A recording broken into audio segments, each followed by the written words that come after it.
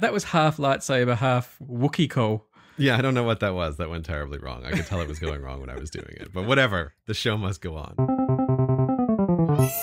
What do you think of the title? I think it's pretty cool.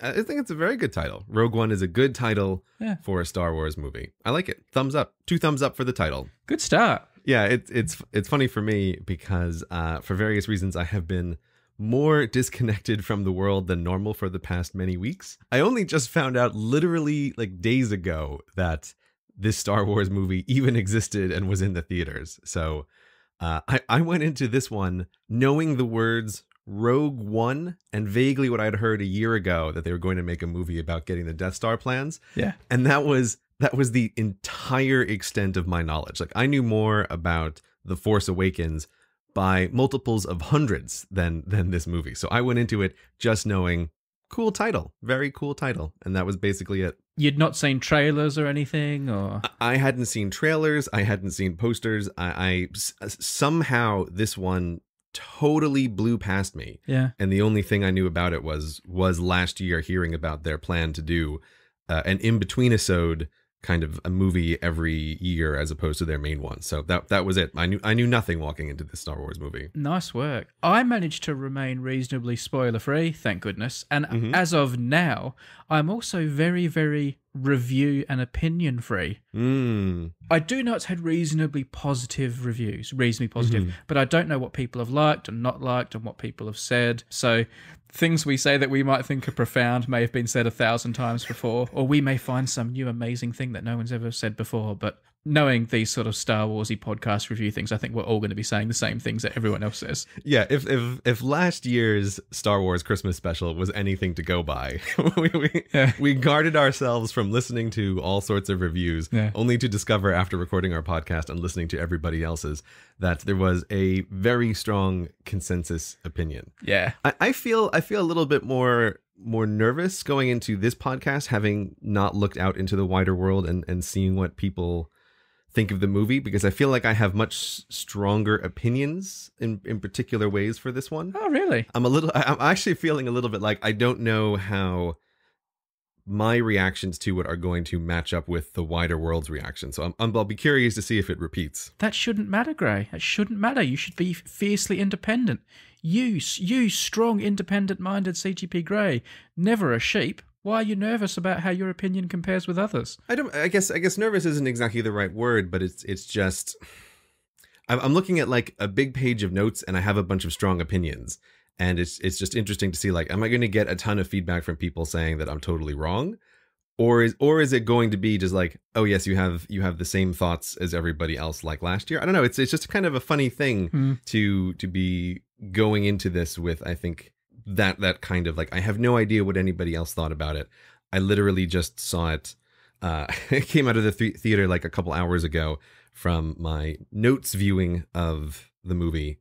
And so now we are walking into the recording. I have 22 tiny little bullet points that I made on my phone during the film. So they're roughly in order, obviously, because I made them as the film went on. And I made them on a checklist app that I don't use for anything other than the podcast.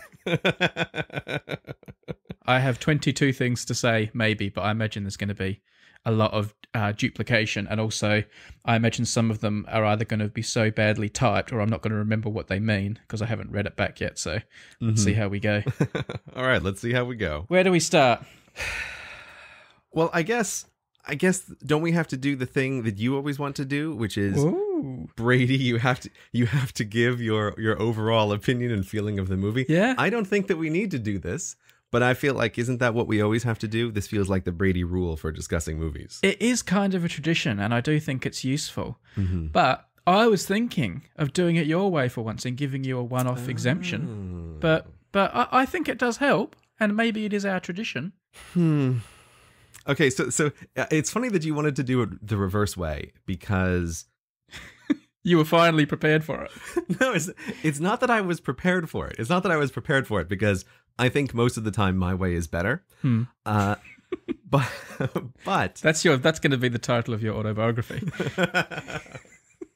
My way is better, the CGP Grey story. But this one time, I feel like I can't walk through the movie and talk about it without having the overall framework in place. I feel like that conversation would almost be a silly, pointless conversation. So I think I'm going to press very hard with, we should give our opinions at the beginning, because I don't know how to talk about this otherwise. I love it. I love it. All right.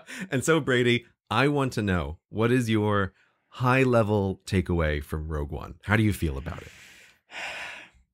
I thought I was going to love it. Mm-hmm. And I feel surprisingly indifferent about it. I just sort of think, meh. It was just like a good movie. It was a good movie. It was well done. There were lots of things I liked about it. Mm-hmm. It was well executed. I'd be very proud of myself if I'd made it. But it was just like, for various reasons that we'll touch on, it didn't like grab me. It didn't. It roused very little emotion in me, the way that even The Force Awakens did. I mean, that I got very emotional about that film. But this was just kind of, I just sort of felt like watching it was a little bit of a chore, and it was nice. There were lots of good things, and I couldn't possibly give it a thumbs down because it's a good film. But I'm not going to give it like a big thumbs up. I mean, a good test was I saw it on my own, and my wife doesn't mind Star Wars movies, and she was a bit jealous that I was going to get to go and see it without her because she was at work. And I said to her, and this is what happened with Force Awakens too, I watched that without her as well for the same reason. But after I saw it, I said to her, we've got to see it. And the next night we went and saw it together. When she came home from work with this one, and she said, so what was Rogue One like? Am I going to go and see it with you? My answer was, I think you can probably wait. I wouldn't rush out to see it. So this is going to be like you'll watch it on Netflix sometime kind of movie. Yeah. So it could have been far worse. We all know what happens when a Star Wars movie goes wrong. Right, yeah. We all know how bad it can be. and that definitely didn't happen. Right. But my overall feeling is some good stuff, some very good stuff actually, a few things I can't wait to talk about. Some things that I thought missed the mark, some important things that I think missed the mark. But solid. If they make one of these every second year, I'll go and watch them. And I'll think they're good. I do think it sort of just dragging down Star Wars as a whole a little bit for my liking, but that's just me being me and being an old grump. But if they have to make them and they keep making them at this level, I'm okay with that. Interesting, Brady. So that feels like an overall like a tepid enjoyment. Is that what I'm getting from you? That's not unfair. It's like it's not a big vertical thumbs up. Right. It's not a thumbs down. Right. It's kind of a thumb pointing at about 10 o'clock on the clock. Okay. Okay, so you're turning this binary scale into actually a rotational scale, right? That's what's occurring here. Yeah, I'm using your thumbs up and thumbs down in my way. Right. And I'm just picturing all the Tims at home right now holding up their thumb and pointing at about 10 o'clock going, oh yeah, okay, I see what he means. If you're doing it, I can see you. There you go. Did you do it? I didn't do it, Brady. Oh.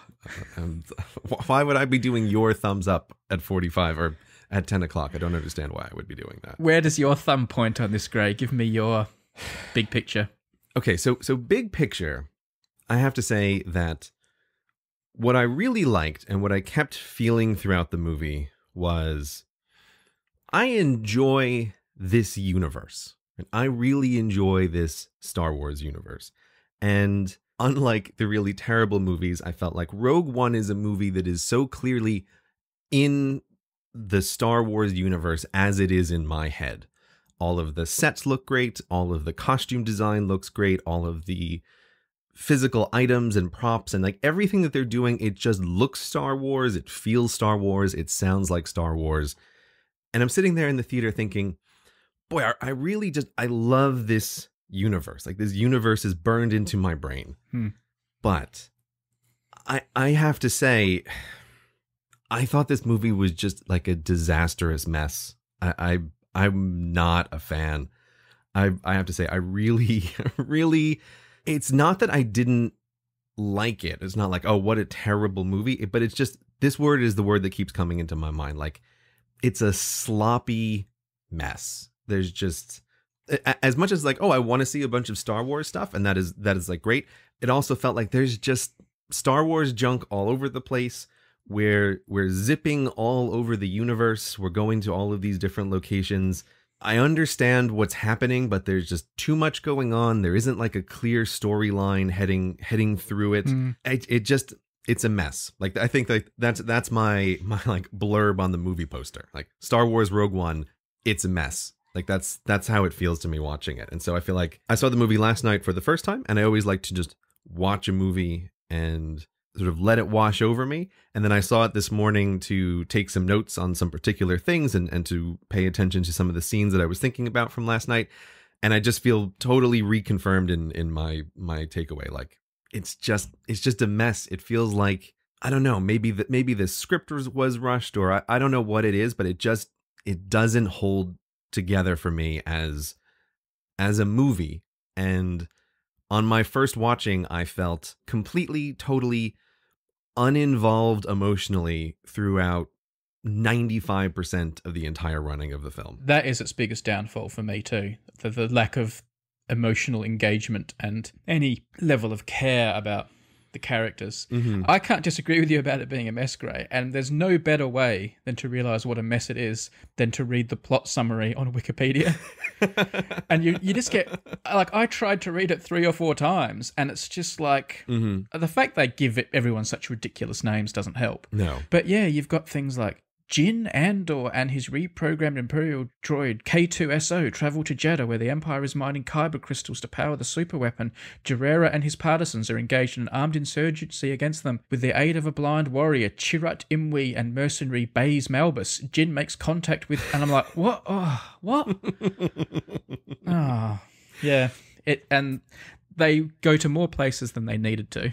I have this feeling about movies that you can know what a movie is like very fast, right? Within the first 2 scenes of a movie. Lots of movies will have an establishing pre-something happening scene. And so in Star Wars Rogue One, it's the opening scene about the Empire's coming to find their scientist who's hiding out in Iceland being a farmer, which I think is a terrible place to be a farmer. There's like this little contained story, and like that's good, like that's fine. It feels like this is the start of the movie. But immediately after that, and I was just curious, like I had a little timer running because I just wanted to see like how did my initial impressions match up with the reality of what the movie is. And it's like, okay, the first 8 minutes are great. I think it's like, this is a nice opening for a Star Wars movie. It's clear what's happening. The Empire is coming to take a guy who doesn't want to go to build a weapon. Got it, right? We're all fine. We're all on board. And then I timed it. In the next 5 minutes, we go to 5 different planets and are introduced to something like 8 characters. And that to me was, watching the movie for the first time, I felt like, oh no, we're in a little bit of trouble here. Like, we're at the 3rd planet that has a little overlay on the bottom of what the name of the place is and what it is. And it's like, I'm following you, movie, but I'm having a hard time focusing on what is the thing that I'm supposed to care about. Like this is the thing that I find fascinating about movies. Why in some movies do they emotionally grab you, and why do some other movies just completely fail to grab you? And I think that in this movie, the reason it fails to grab me is there's just too much going on right at the start, and it's hard to know where to focus your mind on what part of the story, right, or who matters. All right. Well, I kind of feel like I know where you stand. Should we go through the film a bit and find out why this is the case? Let's go through the film. Ho, ho, ho. Merry Christmas, hello Internet listeners and patrons. This Star Wars Christmas episode is brought to you solely and exclusively by our wonderful supporters over at Patreon. We really appreciate you guys and hope that you enjoy this discussion of Star Wars Rogue One. If you'd like to support the show, you too can go to patreon.com/hellointernet. Thank you to our patrons, thank you to our listeners, and a Merry Christmas to you all. Now, when I was walking to the cinema, it kind of crept up on me having to see this film, so I didn't have time to know how I felt about it, but when I was walking down the hill to my little local cinema, I suddenly got a little excited moment when I thought, oh, I can't wait for that moment when I'm going to be sitting in the cinema and the fanfare is going to happen again, and like I'm going to have that feeling. Right. And then it bloody didn't happen. They don't do it. They don't do it in these in-betweeny films. It turns out we're not going to have the rousing Star Wars on the screen and the John Williams music. We still get A Long Time Ago in a galaxy far, far away, but then it just kind of... And then I was waiting, oh, here it comes, here it comes, here it comes. Nope. Nope. I think in the long run, that's probably a good decision. Yeah. I think that for the alternate movies, they don't want to get tied down into having to do that exact same fanfare every time. Yeah. Because there is much we might discuss later that I would hope they might do in the Star Wars universe, and I think that fanfare might not be appropriate for absolutely everything. But I agree with you. I found it really jarring, and suddenly it seemed like everything was wrong in my head with with that opening thing. Even looking at the font of the Rogue One, I'm like, I don't know, everything's all wrong. Like this is I'm braced for a thing and it's no good. It started by disappointing me. Here's my note written before the film started. Mm-hmm. I'm excited about the fanfare. Will that feeling of excitement ever go away? Well, it went away pretty quick because it didn't happen. Started all right. It was a pretty cool start, like you said, in that little Icelandy cave place. Mm-hmm. Although I have to say, even here, there was one little note that struck me as a little bit wrong and confusing. And there's a bunch of points in the movie that I think are like this, where the stormtroopers come in, right? They're looking for their scientist. They're searching for his daughter. And they're searching around the house, and one of the stormtroopers bends down and picks up a little stormtrooper doll, right, which is evidence of the fact that the girl was there. And I remember thinking, like, why would a fugitive from running from the Empire give his daughter a stormtrooper doll to play with? It was a little thing that set off like a flag in my mind of like, is this going to come back up later, or is this just a weird? I don't know if I want to call it a mistake, but it's just a strange thing. It's like, I cannot imagine someone who has been like persecuted by a government giving their child a toy to play with that represents that government. Like that just seems like a really weird note to land on. It was strange. Whether or not that's the Star Wars universe equivalent of toy soldiers and stuff, I don't know, but it was it either felt like something was going to come of it, or it felt like the worst toy placement in the history of toy placements. I totally agree. Also, in that early scene, they had the blue milk obviously appeared, and like I had a little smile to myself and thought, I'm not going to mind a little bit of fan service, that's okay. Little did I know how much more fan service was about to be shoveled down my throat in the next half an hour to an hour. Yeah, to the point where I was gagging on it. Yeah, please, no more blue milk. I can't take it, please. Yeah. I agree, and it also, when we were watching, it's like, I recognize you, blue milk, but I'm concerned how central you were in the shot. Yeah. Right? Like, it's not like, oh, there was blue milk on the counter in the background.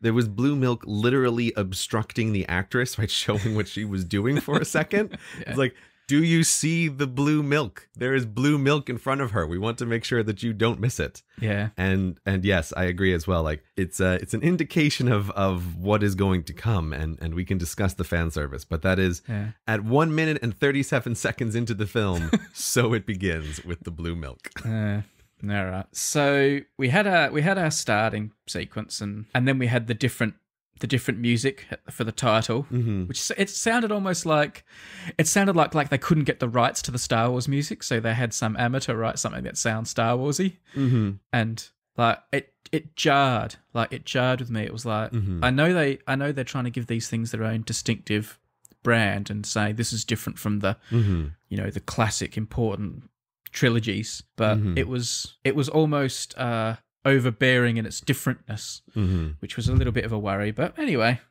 we cracked on, and so the film began. And the next thing I wrote was something you've already touched on. I wrote, gosh, there are a lot of different places here. And the text on the screen identifying the places, the little text that came up and gave us the name of the planet and even explained what the planet was something I had very mixed feelings about. Why mixed feelings? My initial feeling is this is wrong. This is not what happens in a Star Wars movie. And it's funny, I think I've got I've got a bit of a double standard here, and I'm aware of it because I'm quite happy to have captions when people are speaking alien languages. Right. And I'm also quite happy to have the roll at the start, the crawl at the start of a Star Wars film. But those two things feel like, I don't know, they feel like a special exception. Mm-hmm. But one of the things I like about the Star Wars universe is there's no English language other than the fact everyone's speaking English. Right. There's no English language in text. And this felt like it was breaking the rules of Star Wars by using English. And I know it was still a caption on the screen and it wasn't like a big street sign that said "Welcome to Hoth,"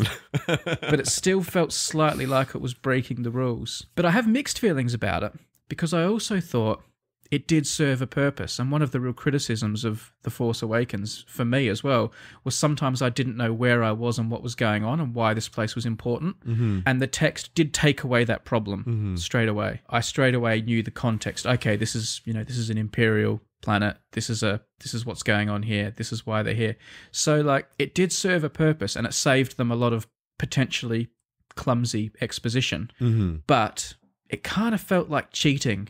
And it kind of felt like this isn't what you do in a Star Wars film. Overall, I don't know. When I came out of the film, I thought it was wrong and they shouldn't have done it. I've mellowed a bit now, and I'm on the fence about whether it was a good or a bad thing. Yeah, see, that text struck me as immediately wrong for the same reason. I thought like this feels so un-Star Wars to me. It feels really out of place. It's interesting. I couldn't have pinned it down the same way you just did about the lack of the English language in the films, and maybe that's why it feels like it's a bit off somehow. But I don't like it because I think almost always when this happens, it's a weakness of the writing of the movie. And if you have to lean on the on-screen, here's where we are, here's what this thing is, I feel like almost always there's a better way to do that. Yeah. It means like your locations aren't distinct enough or your character motivations aren't clear enough. And I think this movie is a perfect example of that. Again, we go to 5 different planets in 5 minutes with a whole bunch of characters. They have to show you on screen. Here's the name of a place and here's what it is. Okay, next. Here's another place we're going to go and here's what it is. Okay, next. And I just think it's like, yes, you have to do that because you're introducing so much, but maybe you don't have to. Like maybe if you write this in a better way, we don't have to visit all of the places in the universe right at the start. Yeah. I don't know. It feels like one of those movies where they're like, it's a political thriller, right? And they're showing you like a skyline shot of Moscow, right? And it says like Moscow on the bottom. Yeah. Now, you're almost waiting for like the little sound effect that they always use when the letters roll out. Yeah. It just felt really wrong. I didn't like it. And I think particularly in this movie, it's like there was so much of it because that is what this entire movie is. Like a million pieces, 80% of which they could probably do without, but for some reason they're going to include absolutely all of them. But if they didn't use it without changing the script or, doing major surgery on the actual story, I think we'd be complaining even more about how confused we were about what the hell was going on and where everything was. So if they were going to stick with their script, then I think the text was unfortunately the correct decision. I completely agree, right? If I was like the visual effects editor on here and they just hand me the movie, it's like, I am putting words on these screens, right? Like we have to do this because otherwise it's way worse. Otherwise it's more confusing. But I feel like those words are a symptom of a more fundamental problem.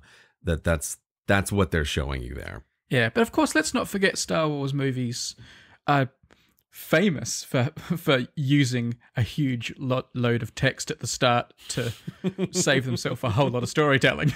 Before we get too carried away about the old Star Wars films, about how clever they were by not using text, basically they wrote a book before the film started to bring you up to speed. Yes, that is the case. But I also feel like, I think with almost all of the original 3 movies, you can blow past that script and it doesn't really matter. True. Like the first Star Wars is like blah, blah, blah, some words. Like I don't even have any idea what the crawls say. Yeah. But who cares? Because we open with a big mean looking ship chasing a small ship and a guy in a black evil looking suit hunting down a princess. It's like, got it, right? Like I understand what's going on. It doesn't matter what those words said. Yep. So what have you got next? I've got lots of little bitty things here. I don't want to get too bitty, but we don't want to get too bitty and have to go through all of the plot points. Yeah. But I think, again, like, the reason why I wanted to lay out my initial thoughts of this is I feel like in the first 20 minutes of the film, you just have all of these problems resurfacing in various ways. So after our opening scene, we now have a scene with the main character guy who we're going to be following most of the time, talking to a rando who's about to die. In this one little like interaction between the two of them, right? They're talking about Jeddah, they're talking about Kyber crystals, they're talking about looking for Saul, right? They mentioned somebody else's name, which I couldn't even write down fast enough in the theater when I was waiting for the scene to make a note of it. They talk about like Ursula or like some other person. And there's one more thing. And it's like, okay, there's two characters we don't know. You've dropped 5 totally new names in this little minute interaction between the two of them. And it's like, I can follow this, but it's too much. And I don't know what to pay attention to. And then one of these two characters dies immediately, and our main guy kind of runs off, and then boom, next scene, right? We're on to the next place. Well, you brushed past something that was quite significant in the film for me, because this main character, I think this is Andor, is that the guy? I don't know, everyone's name's kind of lost me. I think he's called Andor. The main guy, This is actually, though, I think a quite vital point, which is my wife and I, after we were discussing the movie, seeing it last night, we were both aware, like, and to be clear, my wife liked the movie a lot more than I did, but neither of us could remember a single character's name. Yeah, that's true. That we didn't already know from somewhere else. And so we kept having these conversations about like, oh, the guy, which guy? The ninja guy? No, not the ninja guy. The friend of the ninja guy. Oh, him, the muscle, right? And it's like, it's just amazing to see. And I think it's a side effect, again, of like, I have watched a movie for 2 hours, and between two people, we can't pull a single name out of our memory. I think that's, again, an indication of what's going on. Well, this main guy, Andor, who becomes like the main hero of the film, you talk about him and this other guy having a chat, and then everything kicks off. But significantly, he shoots the other guy, if you remember. Like, they're about to get caught by the stormtroopers, and this guy's going to be baggage because he's injured and can't run away. And Andor realizes this situation. So he just puts the gun to his back, basically, and shoots him. He kills him there on the spot. I think we're supposed to be shocked by this and realize that he's this ruthless killer that will do anything. And then he has this redemption story through the film and becomes a guy we like. But I never forgave him for that. like even though he becomes a good guy and says, I've done some bad stuff in my time, but now I'm a good guy. I never forgot that he shot that guy in the back and what he did to him. And even later on, when he does a few nice things and realizes the error of his ways, it never left my head that he'd done that. I think maybe they shouldn't have shown him being quite so bad, because it's not like I was shocked or I'm like a sensitive person who like can't bear to see killing. Yeah, you're clutching your pearls at this death on screen. But it made me incapable of ever sympathizing with him after seeing him do that at the start to someone, shoot someone in the back like that. I kind of, for some reason, it's not a big deal. Maybe it's coming out like it's a big deal to me. It wasn't, but it was significant to me. And like his redemption, he was never redeemed for me enough. I can totally agree with this. And the thing is, I don't necessarily think that little scene is a big deal, and also the movie blows past it so fast. I think it's easy to miss, because the first time I watched it, it was unclear to me how the shooting happened, and then the second time it was more clear. It's just like I just blinked at the wrong moment, right? And you miss it just a little bit. But I think it does matter, because this is all rolled up into. I think it's emblematic of another problem with the film, which I think the movie's doing on purpose, but they just do poorly, which is I file under the category, the rebels are dicks, right? There's like a bunch of stuff where the rebels are being kind of dicks, or things that just don't really work, and that I think make the rebels unsympathetic in a whole bunch of ways that causes structural problems with the film. And that shooting in the beginning, I think, would be fine on its own, but it's connected to a bunch of other stuff that then just doesn't work for me later in the movie. This whole part of the film set on Jeddah, or the town or the city of Jeddah, I have to say was one of the weaker parts of the film for me. It felt terribly unnecessary, actually, other than it helped to scoop up some of the characters who were going to follow us for the rest of the film, like Ninja Guy and Muscle Guy and stuff. Like the whole thing with Forrest Whitaker's character, sort of the head of the rebels, seemed very unnecessary to the film. It added nothing. It seemed like an unnecessary character and an unnecessary diversion. But also, this whole part of the film is the part where the fan service felt laid on too thick, and I almost felt like I was being patronized a bit. Like when the bad guys from the Mos Eisley Cantina make a sudden cameo. Oh my god. Like that was unnecessary. Yeah, that was so terrible, and I hate this kind of stuff because it's like it makes the universe feel small. Yeah. It makes the universe feel so small and so tiny. And it's strange credulity that she's going to bump into the two guys who show up in A New Hope. But also because of the way the movie carries on, it means not only did she bump into these guys on this planet, but they also left the planet very shortly, like within 30 minutes, right? So they get out of there just in time. Yeah. And where did they go? Within the span of a couple of days is they go to some backwater planet where Luke is. It's like, it's too much, right? The time frame is just too much. It's ridiculous that she bumps into these guys there. It's pointless fan service. Yeah. And that whole scene with the bustling crowds and that, they crammed too much of that in, and I was thinking, come on, guys, like it's okay, I'm on board, I understand, Star Wars, and the odd little thing's nice, but you don't need to go that hard. Which is funny because the fan service that comes later, the biggest fan service, that works because that's what this film's about. So some of the huge stuff I loved, and I felt really excited about. Some of the links to New Hope felt wonderful and really good. I was really pleased. Towards the end of the film, there's some great stuff, but this early stuff, they went too hard. They went too hard too early. You know, they had their fan service coming. They didn't need to go this hard this early. They could have shown more restraint. Yeah, this whole sequence where they're on this desert planet, Jeddah or whatever. This was one of these things that I wanted to see again. Like, how was my memory of it versus the actual thing? I felt so strongly that this whole sequence was unnecessary. It seemed just like a pointless diversion that we're going to go to this planet to find a guy who's going to help us find the guy that we're actually looking for. Yeah. And I was mentally thinking, like, you could probably cut that and just have the movie go on.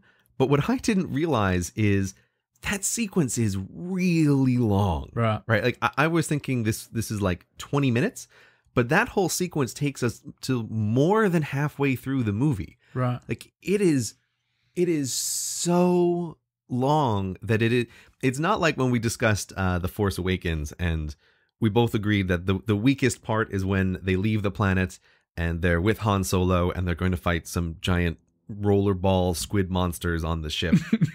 Right. And it's like, why is this happening? And you can easily imagine a version of The Force Awakens where a fan does a supercut and they are able to get rid of most of that and you don't even notice in the movie. I'm realizing if they cut out what I thought was a pointless diversion, you lose like 45 minutes of this movie where they're down there on Jeddah doing this thing that I think is totally pointless. It's a huge sequence. And it's also like, it's so convoluted because you blew past what to me sets up like a fundamental problem in the whole movie, which is before we even get down to Jeddah, the rebels are dicks thing is we show the rebels capturing the main girl who's Jin, I think, or Jen. Like even I was aware characters are pronouncing her name differently. The rebels kidnap her from some sort of labor camp. It's like a rescue, but it feels a lot like a kidnap, because the rebels are then taking her back to the rebel base and forcing her to do a thing that she doesn't want to, right? They just straight up say like, oh, we'll hand you back to the Empire unless you do what we want. So it's like, okay, you don't seem like great people right now. You know, she's just passed from one prison to essentially another prison. Yeah. And it's like, okay, great rebels. I would like you a lot more if you have a sequence where you are rescuing her from a horrible situation and she wants to help you because of what you've done. But it's very different if you're just straight up kidnapping her. So here is the actual sequence, because I had to write it down. This is the plan as explained by the rebels. They want to take her to Jeddah to find Saul Guerrera. Yeah, that's Forrest Whitaker. Yeah, who has the pilot, and the pilot will take them to her father, and they're going to take her father to the Senate for testimony. I was like, you've got to be kidding me. Like, we don't need, and this is like, everything in the movie is like this. Like, guys, do a second pass on this script. Just have the daughter know where the father is, right? Just have that. You can just have her know, and the rebels rescue her, and she wants to help. Right? We don't need this. And it's like so many unnecessary characters, but it's like, okay, we're not even trying to find a guy who knows where the guy we're looking for is. We're trying to find a guy who has a guy who knows where the guy we're looking for is. And on top of that, I almost lost my goddamn mind because when they get down to the planet, they blow past it so quickly. But Cassius Andor, he has a little line to her. He's like, oh, I know. And he mentions some other name, like this bounty hunter dude who's working for Saul Guerrera. It's like, oh, I'm going to find this person who's going to bring us to Saul Guerrera, who has the pilot, right? And it's like, I can't. Why? Like, why do you need all of these steps? It's like, I can follow it. It's just a straight line, but it's crazy making that you need all of these steps. Toys, Gray. Toys. You need more Star Wars figures. I guess, but it's like you have this ridiculous convoluted path for a sequence of which the entirety of it is unnecessary and complex. And it's just like, I was so uninvolved for this first hour of the movie. I'm like, yeah. I don't care about any of these people. There's this like Saul Guerrera, like in my mind, he's the only character I can vaguely remember because my brain kept changing his name to like Che Guevara every time people were saying it. And I'm like, okay, we're looking for a Che Guevara. And it's like, oh, okay, there's this dude. Is he crazy? Like, he's a terrorist, so should I care about him? But he raised our main character, but now he seems like he's also a monster. She's being forced into this by rebels who are being dicks, who, by the way, are just going to assassinate her father anyway, like, which she doesn't even know. So it's like, there's just nobody to root for. There's this really convoluted thing, and this to me is like the heart of it right here. It's like complicated mess you could just sweep away and replace with a simpler, better movie. Well, also, just one more thing to make the rebels even less likable, if that was possible, is they also make them really like bureaucratic and like have lots of meetings and they can never agree on anything and they sit around in committees all the time. It's like the one thing you like about the rebels is they're like, stuff this, let's just get the guns out and blow the thing up. Right. But now they're like their own little mini Senate having meetings and disagreements and like they're crippled by inactivity. It's like, oh God. I know. It's like, this is the reason rebels form, is to get away from the bureaucracy, right? But like, we're starting with the bureaucracy. Like, oh God. What's with all the politics? Did George Lucas sneak back into the writing room for that part? Yeah, it was. Yeah, I totally agree. There's those scenes where they're like, oh, we can't get everybody to agree. Like, you're the rebels, right? Like, it should be clear. But the other problem was, all this was swirling around our main character, Jin. And we should talk about her at some point because she was completely... I was not very engaged with her at all. Like, I never really sort of liked her or understood her story, or her transformation didn't do much for me either. And she was kind of, I read a lot of people saying, she carried the film apparently, and she was good. Like, she's a good actress and she did a good job, but the character wasn't very well developed. And from the start, I didn't really feel much for her. And then when she changed, I didn't feel much. And so all of this stuff, all of these weird people who are unlikable for various reasons swirling around Jin. And Jin I didn't really care about. I didn't find her unlikable like some other characters, but she was just there as well, really, along for the ride. Yeah, I totally agree that this movie, she has to be really likable. You have to be rooting for her. Yeah. Right? And I found myself at one point, like, there were 3 little moments in the movie where I kind of had to laugh, but at some point in the movie when I was just mildly distracted and watching it, I almost started to like giggle because I kept having this thought of like, well, she was in prison. Like, maybe I want to hear the Empire's story about why this girl's in prison, because we've just made it really clear that she's been working with this terrorist organization that even the rebels don't like. So like, maybe she's done some really terrible stuff. And it's like, when you find your mind wandering, like, I want to know what the Empire thinks about this girl. Maybe they have a point. It's like, I think you have not achieved what you want, movie, which is that I should really be rooting for this girl, as opposed to wondering like there might be more to her story than we're hearing here. Yeah. You know, let's go back to the transcript for those trials. Like I want to find out what was going on. Whereas in like Force Awakens, the Daisy Ridley character, the lead there, Yeah. like you're just completely enchanted by, and like you come out of that film feeling good about her. Like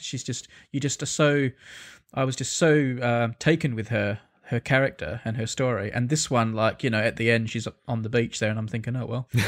Yeah, exactly. Thanks for helping out with the plans, but you were a fantastic tool. Thank you very much. Moving right along. Yeah, I agree. Daisy Ridley was obviously amazing in Force Awakens. This girl, I have to say, I think she was a good actress. Yeah. Definitely better than some of the other people I'm going to complain about later. Yeah. But the character itself as written, I felt just, again, uninvolved with. Like, okay, maybe you're a criminal and you're being blackmailed into doing a thing and I don't really care about you. Like, the end. 2 more things on the desert planet and the town of Jeddah. One is we saw much more agile stormtroopers in some of those fight scenes, and I quite liked it. I quite liked seeing stormtroopers being a little bit more capable. Still cannon fodder. Yeah, but they seem to have like special ops stormtroopers. Yeah, right? Like the guys in black, where it's like, oh no, now we're trying to be serious. Yeah, so that was right. But one thing I do not approve of is seeing a Star Destroyer down at planet level. That seems wrong to me, and also it seems like it should be like not technically feasible, like they should be built in space. And one of the joys of seeing the crashed Star Destroyer in The Force Awakens on the planet, it creates that feeling that the worst possible thing that could happen to a Star Destroyer is it falls down onto a planet, because then that's where they crash and die. And it seems wrong to me, and it felt like it demeaned the awesomeness of Star Destroyers to see them down at planet level like that, and makes them seem a little bit more jokey, and it also makes them seem less awesome that they can just come down and do that. So I didn't like that. I didn't like it. It's an excellent point. It didn't cross my mind until there were many things in the movie where I was feeling like there's something wrong with this and I can't quite figure out what. And the Star Destroyer, when it was just hovering over the city, I thought it just didn't cross my mind. It was like, okay, it's fine. But the shot where they show it flying away, both times I kept thinking like something's wrong about this and I don't know what it is. And I agree with you. Like, you're right that it feels like the Star Destroyers should be in real trouble if they're ever in the atmosphere. Yeah. And this strikes the wrong note by having it so close to this planet's surface. Knowing that Star Destroyers can come down to a planet is like when you realize that R2-D2 can fly. Right, yeah. It's like, no. I don't want that to be possible. Yeah, and it's like, there are many situations in the other movies where this would be quite useful to do, right? Like if I was the Empire, I think I'd be having more Star Destroyers at ground level. I think this would solve a lot of problems. Yeah, send them down to Hoth instead of those slow walkers, dropping them 100 miles away from the base and having them slowly trudge to the base. Yeah, it's like, why don't we just land a Star Destroyer? We don't even have to fight. Just literally land it on the ground and crush the base. End of story. They must have one to spare, right? Just knock it out of the sky. A scene that happens around this time, but up in space somewhere, is when we first see Grand Moff Tarkin for the first time. That first scene where you see him with, looking like Peter Cushing, the actor who played him in the original film. My goodness, that was breathtaking. How much he looked like him. And they knew it too when they made it, because I can't remember what they did, but they either did something with the sound or the camera work, or when we first see his face, I was like, I almost gasped. It was so well done. See, now, I thought it was ghoulish. I have to say, when I heard Grand Moff Tarkin's voice, I was like, wow, they have nailed the voice of this person. Yeah. Right. But when they do the reveal, all I kept thinking of is, this is the best video game animation I have ever seen. All I'm going to say is, like, I could not accept the reality of him in every scene. Now, again, like, this is an interesting thing because I didn't know he was going to be in the movie. And I mean, like, to me, he obviously looks like just a CGI face right over the actual actor. And it's like, they did a really good job with that. Like, I'm not going to deny it's an incredible job, but I think they didn't do as good of a job as the movie feels like it. So the movie acts like this is totally seamless and no one will ever notice. And I thought, like, man, if you're going to do this, like, you have a great render, but don't have like a full front up shot of him. Like, it was just to me it was really unconvincing, and I hated every scene with him. Maybe I need to see it again, because I thought that one worked so well that I almost thought, did they find someone that just looks like that? Like, I don't know, maybe I wasn't paying enough attention, but for me, Grand Moff Tarkin worked. Obviously, Princess Leia didn't. We'll come to that later, but the Tarkin one did work for me, and I was like, I thought that was really good. Anyway, yeah, but I think this is just a question of how sensitive you are to this stuff, and I feel like because I've seen a lot of video games thing, like he just kept reading to me as a video game rendered character. I just want to say with Tarkin though, this is again, you talk about like the Star Wars fan service. And Tarkin to me is a good example, along with Darth Vader, who we'll get to later, of you're putting all of this stuff in this movie because we know it from the other Star Wars movies. But I just kept feeling like, do we have to have Tarkin here? Like, is his character in this movie absolutely necessary? And I don't think so. Like, I think you could again do a version of this movie where you have the kind of sniveling, power climbing subordinate under Tarkin be the entire role. Like, I don't think you need the conflict between these two guys.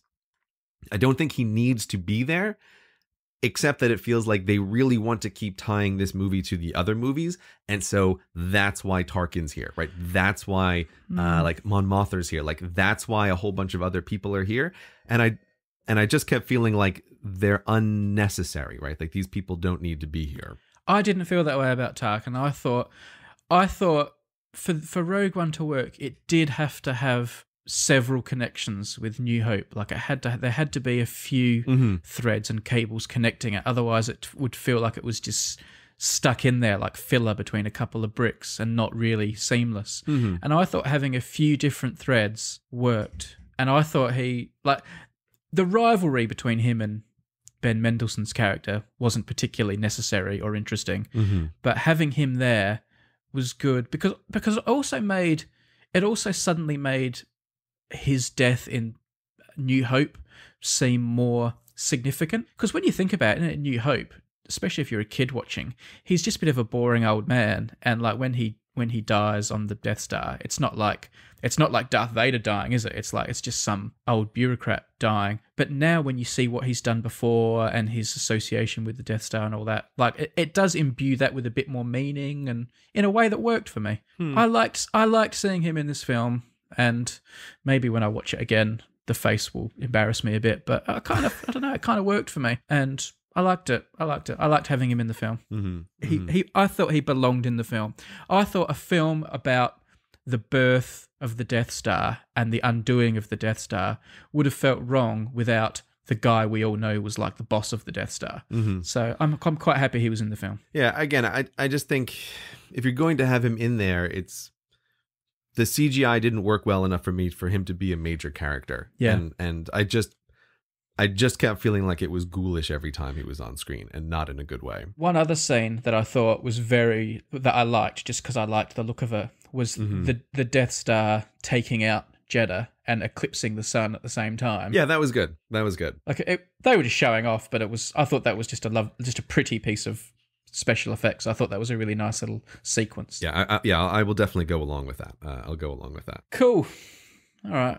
Any more Jeddah stuff, or should we find our way off of Jeddah somehow? We can get our way off of Jeddah, but I just like I've got so many furious notes on Jeddah. It's because I kept being amazed at how long the sequence was, like that I thought was cuttable, and it's like there's so much stuff in here. But again, another thing that I felt is emblematic of the movie is that they have this very brief scene with this mind slug, right, that Che Guevara is using on the pilot to find out what the truth is. Yeah. And it's like, oh, okay, we've introduced this mind slug, and it's to interrogate the pilot that Saul Guerrera doesn't trust for no apparent reason other than he's crazy. And it's like, oh, we're going to use this mind slug, but you might lose your mind afterward. And it's like, oh, it doesn't make him lose his mind. He's like a little sleepy for an hour, and we just go right on, and he's like a totally normal guy for the rest of the movie. And that's another thing that feels like, why is this here? This scene you could literally cut and it would not affect anything.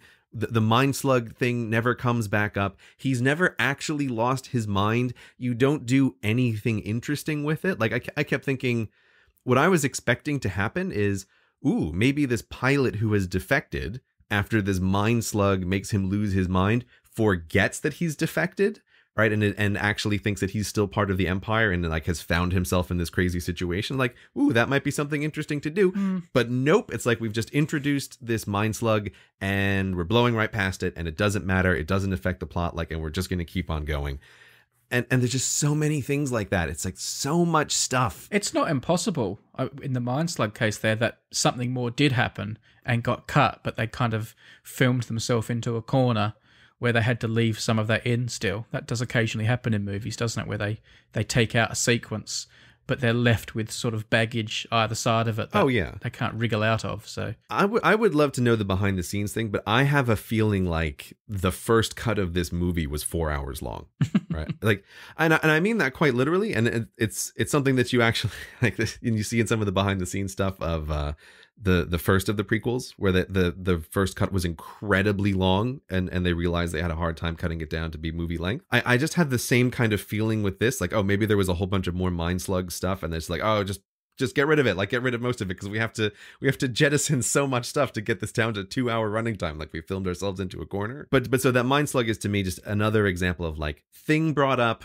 immediately dispatched with, has absolutely no consequence. But on Jedha, we bring up what is then perhaps, well, by far and away, my least favorite person in the whole film, which is our blind ninja dude. yeah, I loathe this character and this actor. I could not believe how bad his line readings were. I could not believe how ridiculous his character was. And it's like, blind pointless ninja, you don't need to be in this movie. I cannot believe that you're here. I cannot believe how you're delivering your lines. You're just awful. I thought he was so bad, so terrible. he smacks of probably being someone who's really famous in other markets, and having him in the film was a really smart tactical move. I'm just finding out who he is. Yeah, that might be.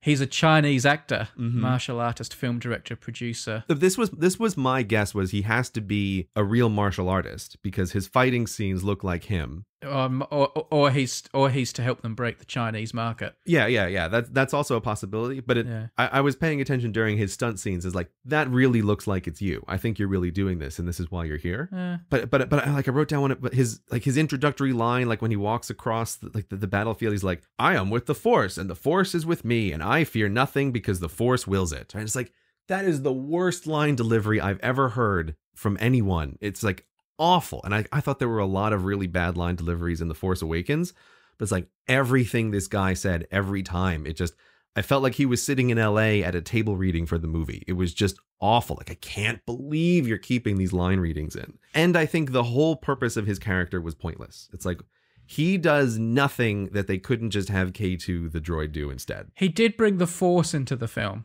Otherwise, there would have been no Force at all, would there? Yeah, he is obviously supposed to be like the sort of Jedi character, but I also think it totally doesn't pay off. And it also like causes this conflict. Like, I kept being aware of like, okay, so let me get this straight. There's like a class of priests who are defending the resources that are used to make lightsabers for the Jedi. This is happening like 3 days before A New Hope, where Harrison Ford is talking about how, like, I've never heard of the Jedi. I've traveled all over the universe, and there's no such thing. Like, but there's a big industrial base here related to Jedi industries. Like, I feel like you should have just gotten him out of there. And also, his connection to the Force had no payoff. And amazingly, when they had a scene where they could have had a perfect Force payoff with him on the beach trying to pull a switch, it's like, hey, maybe the guy who's really into the Force could use the Force to pull that switch. No, you don't even have this payoff scene. Yeah, they did. That's how he walked to it and didn't get shot by all the laser bolts, because the Force saved him from all the laser bolts. Okay, but listen here. Okay, we're jumping way to the end of the movie, right? But it's like, I understand. So he walks across this battlefield and he goes, oh, the Force is with me and I am one with the Force. And you're supposed to think like, oh, none of the lasers hit him. And it's like, okay, I understand that's what you're trying to do, but you undercut that immediately when, after he does that, his doubly pointless friend then runs out after him and sits up with him in the middle of this field of fire and also doesn't get hit by anybody. Yeah, but he'd been blown closer to him by that point. They're literally sitting up. He is his muscle friend is a literal sitting duck right in the middle of a field of fire. And it's like, it's so infuriating. So infuriating. Look, Gray, I'm not saying there weren't plot holes and things that are not believable. I'm just saying there was a Force payoff. He does use the Force to do something important. I think it was totally undercut. Immediately. Yeah, but you've also got to remember, like, he's only Force light. He's not a proper Jedi, so. Yeah. But he was just also a case of, like, your character is unnecessary, and it is doubly highlighted by me that you have, like, an unnecessary squared friend who's also following you around. I was like, what are you guys doing here? What are you doing here? For the love of God, Gray, I'm putting my foot down and taking us away from Jeddah. Because this was supposed to be a short podcast, and I can't for the life. We haven't even talked about the terrorist scene, right? We haven't even talked about the terrorist scene. Let's leave Jeddah, and we might come back to it later, because what I really want to know is what you thought of Darth Vader's Mordor Batcave. Ben Mendelsohn, the white-robed baddie, finds his way to Darth Vader's Batcave on Mount Doom because he wants to whinge about his job promotion and stuff like that. I know, it's so whiny. But anyway, what did you think of the fact that Darth Vader, like, lives there? Again, from my view, a totally unnecessary scene. Yes. It's like, you want Darth Vader in this movie. If you have to have Darth Vader in the movie, I can live with the final scene. But this scene seems totally pointless to me. And it's like, yeah, okay, so the guy's coming to complain that, Grand Moff Tarkin's taking credit for my Death Star, right? It's like, okay. And you're going to whine to, like, Darth Vader about this? Like, is this the best plan of action, right? Like, Darth Vader, he's such a sympathetic shoulder to cry upon, right? I know, it's like going to Steve Jobs to complain that your chair's squeaky at your desk at Apple. Yeah. I'm really tired of working on this iPod, right? Like, well, I'm really tired of having you work for me. Get out, right? Like, that's what's going to happen. It's such a confused scene because it's also like Vader has summoned him. The whole scene is confusing. Yeah. I think it totally doesn't work. And I was so aware that it's like, okay, wow, here we go. Here's Darth Vader. He's on screen. And he just has no presence on screen at all. I want someone to make a GIF of it when the Blu-ray comes out, but I was so aware that he's almost doing like a little sassy walk when he comes out at first, like he's swaying a lot. Yeah. Like you can see the lights on his chest like swaying back and forth, and it's like he's doing a little catwalk thing. It's interesting. It's very interesting. Like, before I want to talk about his home and his planet in a second, but the fact you make that point is interesting because I have a really vivid memory. When they re-released the first 3 films, you remember they kind of jazzed them up and reduxed them, and Of course. I'm not even sure it was when they added all the crap effects. Maybe it was then. No, there was like a remastered version that came out before. Yeah, and I remember a whole bunch of my friends and I went to see it. And a friend of mine who was a bit older than us by a few years, I remember him saying after the film he used to be so intimidated by Darth Vader when he was a kid, and now he just looks at him as really camp and funny, and he almost found himself laughing all the time when Darth Vader was on screen because he's such a ridiculous villain. And I think that is one of the problems Darth Vader is starting to have. I'll talk about his final scene in the film afterwards, which I actually quite liked, but he does have that problem of being... He's so iconic now. Everyone knows what he looks like, and everyone is just staring at him all the time. He must feel really awkward. Like, how do I move? How can I walk without... Like, he's so scrutinized as the ultimate villain that almost anything he does is going to look ridiculous. And like you said, you were looking at him walking and thinking, his walk looks a bit sassy, and you're looking at his body language. And I thought the way he was holding his fingers when he was doing the choke on Ben Mendelsohn. Yeah, all wrong. Totally wrong. All looks wrong. Yeah, that's not how Darth Vader should be holding his fingers. Like, every single thing he does is so...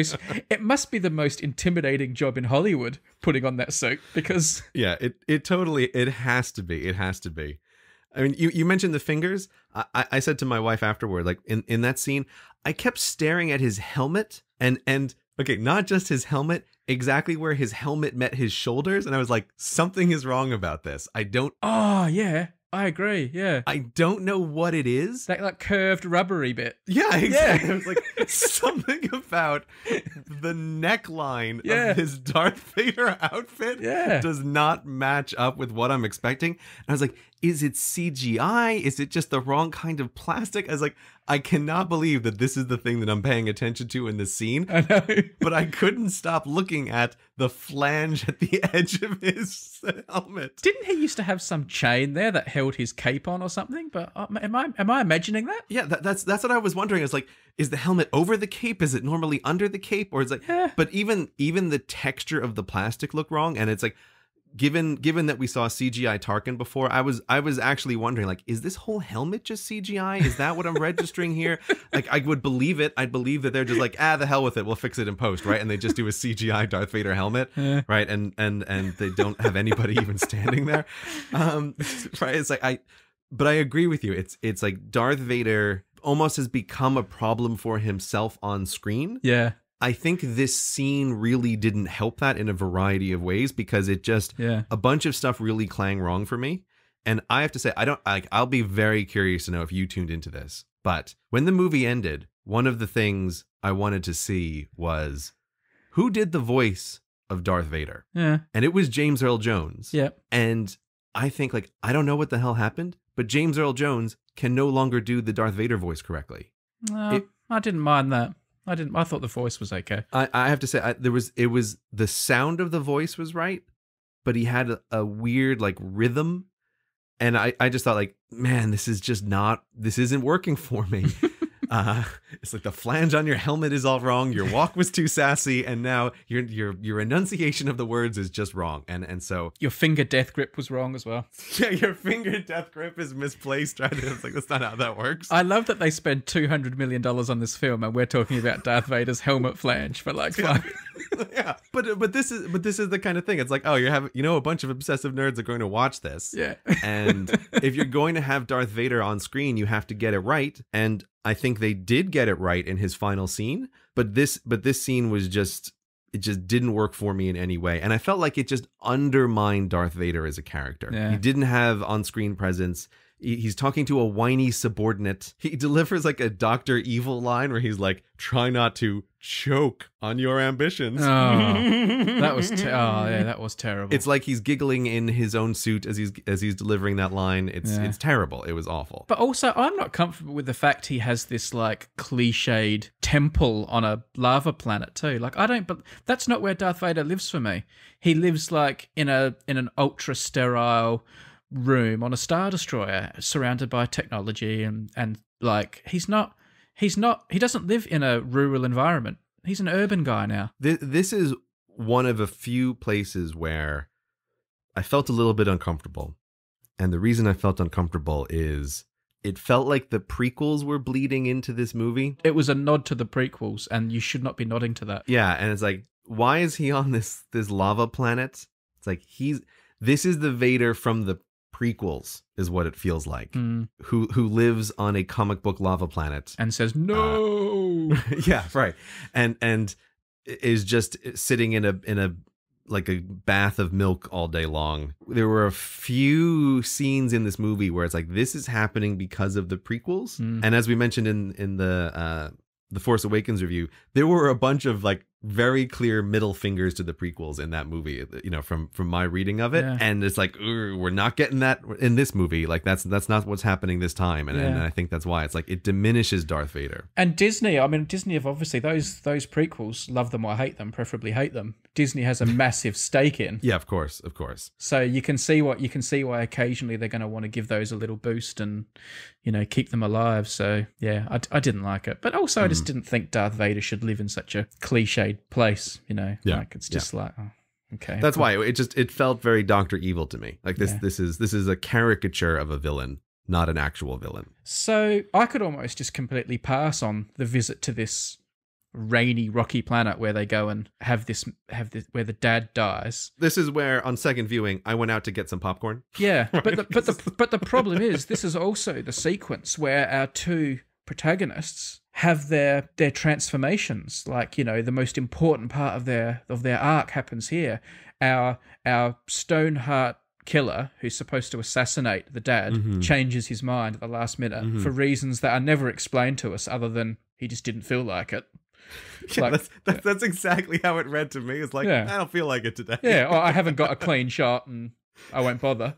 But that's his moment where he, is re-questioning everything about his existence. And also our main character, Jin, who's never really cared about the rebellion and is happy just to keep her head down and not get involved in politics.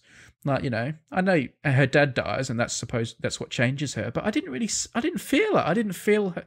I didn't feel her suddenly getting this new steel and this new resolve to defeat the Empire, because it wasn't even the Empire that killed her dad, it was the rebels. So it's kind of fair enough if the Empire had killed her dad in front of her, that would make her think, okay, I've picked a side now. Right. But it's kind of her own team that killed her dad anyway with this attack, because they bungled their messages and stuff. So it's kind of I don't understand why either character changed at this point, really. Yeah, you don't understand because there's no good reason given. Right? It's I also kept thinking with this scene, it also felt a little prequel-y and ridiculous to me, because I kept thinking boy, it sure is convenient that you guys are having this meeting on an open platform in the rain while someone's supposed to be sniper shooting you from the hills, right?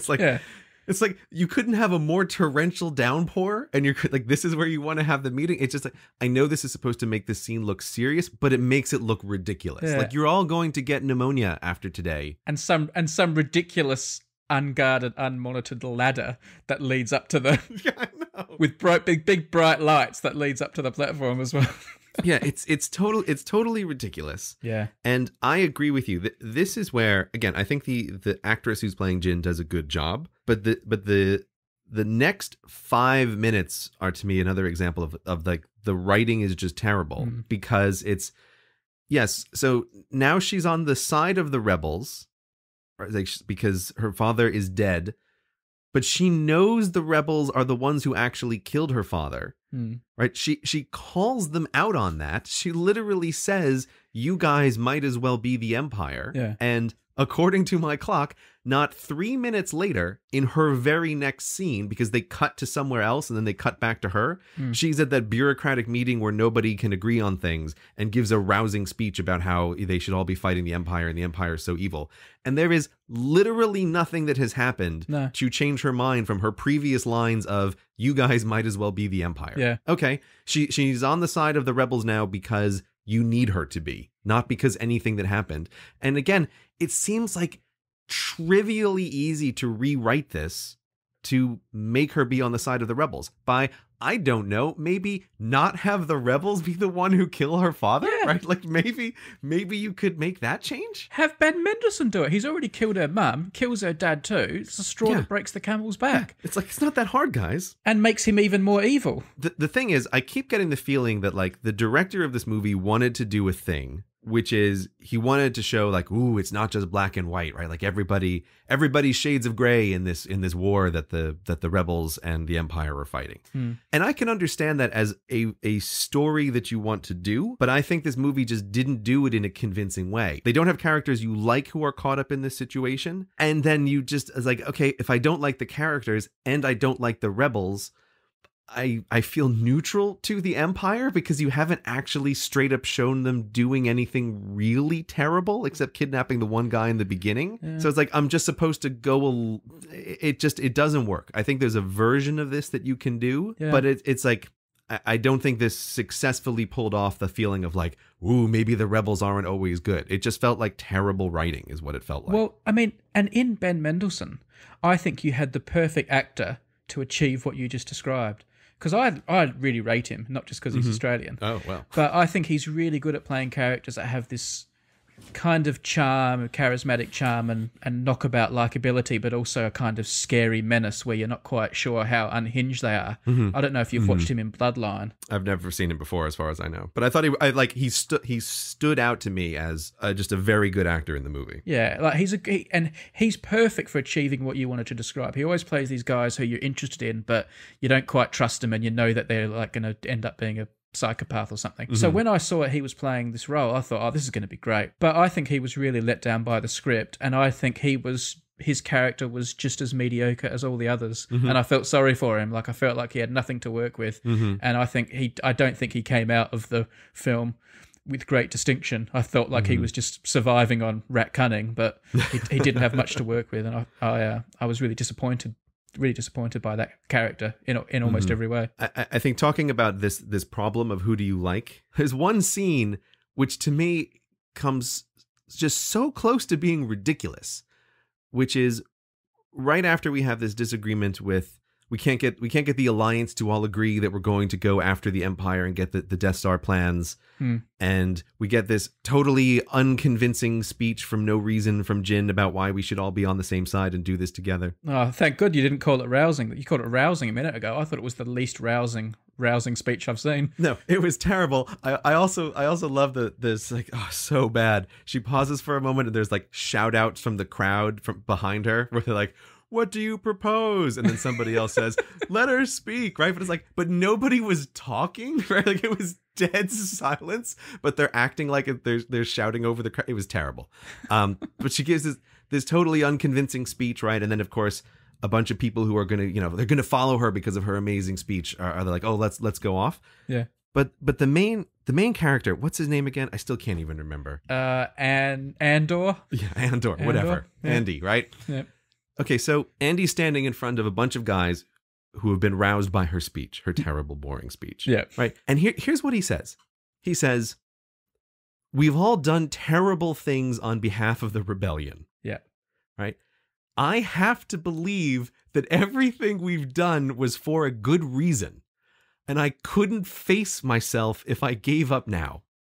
And it's like, dude, you sound like a terrorist on the edge of being deprogrammed, right?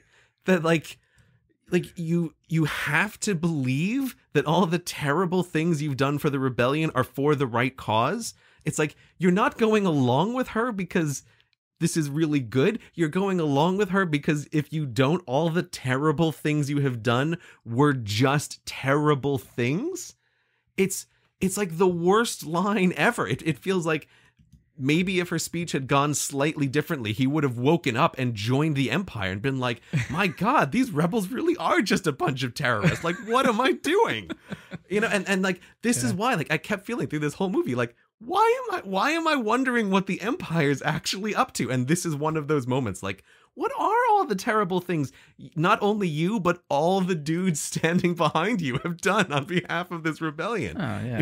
It was awful. It was awful. I mean, it's not a new idea, is it? That the rebels are terrorists and are just killing government contractors and employees and things like that. But yeah, that hit at home. Yeah, there's a good story to be told with this, but I just like this movie just doesn't achieve it, and is ridiculous in a few points. But that. His little speech there, I think for anybody watching the movie again, listen to what he is actually saying. and it's amazing. It's like he's on the verge of an epiphany about how he's been doing everything wrong his entire life. But he's going to double down on all the horrors he has committed and go along with this girl to steal these plans. Yeah. It's unbelievable. It's unbelievable. It's like I can't believe this is in the movie. So he does double down and he goes off to this planet. I made a couple of notes about this planet that I called it the Maldives data planet because when I looked at it, I thought, oh my goodness, it looks like it's set on the Maldives. And it turns out it was filmed in the Maldives. So, oh, was it? Yeah. So I was quite pleased. And Maldives is my favorite place to go. Yeah. In my notes, I have it as New Dubai. Right. That's what it just looked like to me. Like, oh, okay, they're in Dubai now. Got it. Yeah. That isn't what the Maldives is like, by the way. It has been Dubai'd with all the buildings and stuff. But I had a few thoughts about it. One was I thought like a low-lying, watery, salty planet seems like the worst place where you would keep your archives of data. Like, why would you put all your hard drives, which I'll come to in a minute? They seem to have all these old-fashioned platter hard drives on this like sea-level, sandy, watery planet. Anyway, I love that you brought this up. This didn't even cross my mind watching this movie, but it's like I have spent enough time in Hawaii to know that Hawaii is destroyer of electronics. Yeah. Like, yes, this is not a good place to be keeping your hard drives. Oh, I'm so glad you mentioned that. Yeah. And I also thought it seemed like a bit of a rubbish place to have the final battle, like in this beachy place. And I thought it was going to be terrible for that battle until the AT-ATs turned up. And having AT-ATs walking around and blowing stuff up on a paradise palm tree beach was awesome. That worked really well for me. That was one of the best things in the film, seeing those things crunching around in the sand and knocking over trees, and that redeemed it. Like, that seemed like the worst place for that whole final battle, except for the fact it was awesome for the 80s, I thought. Yeah, so this is where, on my first watching of the movie, there's a little thing which made me totally laugh at this battle scene. Like, I laughed out loud in the theater and then felt bad for it, which is like, they've landed 10 guys on this Dubai Maldives place, and when they detonate a whole bunch of charges, they show that the detonations are occurring like all over this island. Yeah, right. But it's like, okay, there's 10 guys, but you've also already established that this island is so enormous, you need ground-based horizontal elevators to shuttle people back and forth because it's enormous. Yeah. Right. But within 30 minutes, you have dudes covering the whole island and there's explosions everywhere. And so I laughed out loud when they were showing the explosions all over the place. I'm like, how did these guys get there? Yeah. It's like, there's water between. They'd have to get to the central depot and then go back out further to get to the other landing pads. Like, it's totally ridiculous. But moments after that happened, and like, I laughed at that ridiculousness, when the fighting shows up, and I have to agree, like, when the AT-ATs show up, it's like, okay, I'm having fun. And this was the part of the movie that I liked the best, was like the last 3/4 of the battle scenes on the beach. It was the only time I felt like I am having genuine, unadulterated fun watching a Star Wars movie. And I really like that. I thought it was great. I will depart a little bit from that, because my note I wrote here was, I felt like the final battle scene out on the beaches was mindless, repetitive, and completely charmless. And one of my problems with it was, I lost track of the number of times there was a scene where a stormtrooper or a baddie was just about to shoot someone, and then they got shot from the side. Like, that happened. That happened about 10 times, and I was thinking, oh gosh, how many more times are they going to do this? And then they went and bloody did it with the finale at the top of the tower as well. Oh my God, that was awful. Where Jin's just about to get shot by Ben Mendelsohn, and he gets shot from the side. It's like, it was almost like they were spitting in my face at that point. It was like, you thought we'd done it too many times? Well, cop this. We're going to do it to cap the whole film off as well. Yeah, we've done it to an AT-AT, and we're going to do it as like the final shot of the final villain. It's like, yes, this is going to happen. Yeah. I guess I do have to clarify that by this point, I don't mean any of the stuff on the actual beaches. It's like everything above the beaches, right? I enjoyed all the shots with the X-Wings and the TIE fighters flying around. Yeah. Right. And that's great. AT-ATs on the beaches, they appear from nowhere, just like on Hoth, and like, don't care, right? It's like they're on, because they're on the other side of the beach troops. Actually, if you're looking at the geography of the battle, is like they've come from the water. And like, whatever. I don't like. Don't ask. I don't care at all. They're just, it's cool, right? It's cool. I like seeing them. Yeah. I like seeing X-Wings actually engaging with them, right? Instead of having to use your snow speeders and tow cables. All of that stuff was sort of fun. I did find it a little bit distracting that I think, for continuity reasons, it seemed like the X-Wings were being piloted by the American Association of Retired People. Like, all the X-Wing pilots were really old. And it's like, I don't think that's a career where you're making it into your 50s. You know, like, not many grandmas are flying X-Wings, but apparently this is what we do have now. It's like, okay, what a secure career that must be, flying an X-Wing. It doesn't look like it on screen, but apparently everybody lasts decades in those pilot seats. But I just think, like, the shots of it were fun. The cinematography was done really well. Yeah. The over the shoulder shot of the X-Wing coming out of hyperspace into the battle. It's like, I really like that. It just felt fun. So that is all the stuff that I really liked. What did you think of well, it's not really a battle, is it? But the sequence in the tower where they're actually stealing the plans. I was surprised by how low tech it was, and I was getting a lot of kind of Backblaze hard drive related anxieties as she was taking out that platter hard drive and flopping it around on her belt. And yeah, I was aware, like, boy, it's really convenient you have a clip exactly the size for this hard drive. Yeah, it seems like quite low tech, and then they were zapping it up, and it was, I guess it was MacGuffin. So here is the thing. One of the things I like about Star Wars is, it's like a universe without communications technology. Yeah. Right. Like, if you watch the original one, it's like, people are constantly uninformed or ill-informed about things. They don't have Star Trek communicators. It seems like it's a world where we have faster than light travel somehow. And fax machines. Right. But no news organizations. Like, there's no TVs or anything. It's like, isn't there some like Hoth Daily newspaper, right, where you can find out what's going on? It's like, nope, there's none of this. But I think this is a case of world building where like it just kind of works. Yeah. It just works. And it's like, okay, for some reason, communications in the Star Wars universe is just difficult to do. And I'll just go along with that. I will totally accept that. I'm totally fine with it. But then this movie starts breaking it down a little bit because I'm aware of like don't think about it too hard. What's happening in this scene? It's like, okay, wait, you're broadcasting the plans. It's like, okay, so you can send the plans wirelessly from the ground to the ships. Yeah, and then the ships are receiving those plans. But then they're immediately put onto a little key, and it seems like the key is the only place that these exist. Yeah. But you've broadcasted like this doesn't seem like it's a narrowband signal. It's a wideband signal. Like the ships are getting it. Yeah. Like why not? Like send it to every ship and every put it everywhere. Put it on the web. Put it on YouTube. Yeah. It's like. So you've received the plans, but they're not in the ship. They're only on this little card. Yeah. And it's like, and you guys haven't signed up for Backblaze. Like, I don't, it bothers me because it becomes a moment of, you want these characters on the ground for the end of the movie. So how do you get them on the ground and the plans in the air? This is how. But it introduces something that now messes with this idea of, in the Star Wars universe, communications technology is terrible.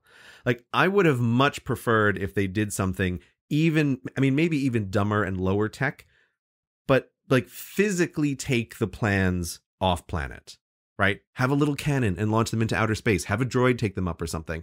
But I don't like that, like, we're using a satellite dish to just broadcast them. Mm-hmm. It doesn't ring right for the universe for me, and it starts messing with all kinds of other stuff. Like, how is it so hard with these plans to keep them? Like, it's leave them as physical plans. That's totally fine, but it requires rewrites for how is this going to end? And it really felt to me like they just want to keep the characters on the planet. This is what we're just going to do. Don't think about it too hard, because it won't make any sense if you do. So a big character we haven't spoken about yet is the reprogrammed Imperial droid K2SO, who follows our heroes around all over the place. Mm-hmm. What did you think of that character? Okay.